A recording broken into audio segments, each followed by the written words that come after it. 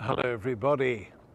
The Jesus who we meet after the resurrection is someone whom we need to pause and get to know. There is such a graciousness and a radiance and a loveliness and a beauty about Jesus after the resurrection. Of course, before that, he was also a wonderful, glorious Savior. But for me, the quality of Jesus that I find as I read the accounts after the resurrection are love and light. He meets his disciples, he meets others in the fullness of love and in the radiance of his risen life. Jesus truly is beautiful, beautiful. See him work so tenderly to Mary Magdalene, weeping, not knowing where they've put the body of Jesus. And Jesus simply says to her, Mary, Mary. And might he not be saying the same to you? Wherever you may be at in your journey, knowing you by name, softly, tenderly, calling you. Or Thomas.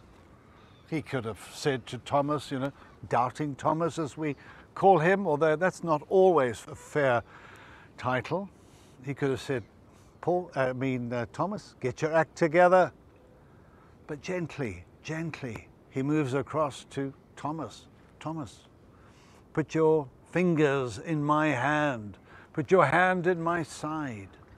Feel the nail marks and the spear mark. And Thomas falls on his knees, quite probably, and says simply, my Lord and my God. And what about Simon Peter? Now, there was a man who let down Jesus. He really, really did. And would understand that Jesus might just wash his hands of Simon Peter. Well, he was amongst those to whom Jesus said, come and have breakfast. And after the breakfast, he drew Peter aside. And in a remarkably gentle and gracious way, Jesus works with Peter. And Peter is able to open his heart and tell Jesus where he is at.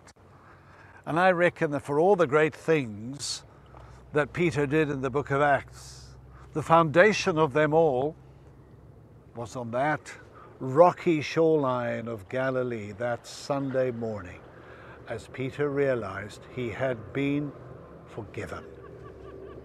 Beautiful, beautiful. This is the Jesus, friends, who speaks to you and to me. This is the Jesus who invites us. His invitation is, come, come, come. Don't be like the vast majority of humanity and turn your back or put your fingers in your ear and have nothing to do with him. This is Jesus, and he loves you. God be with you.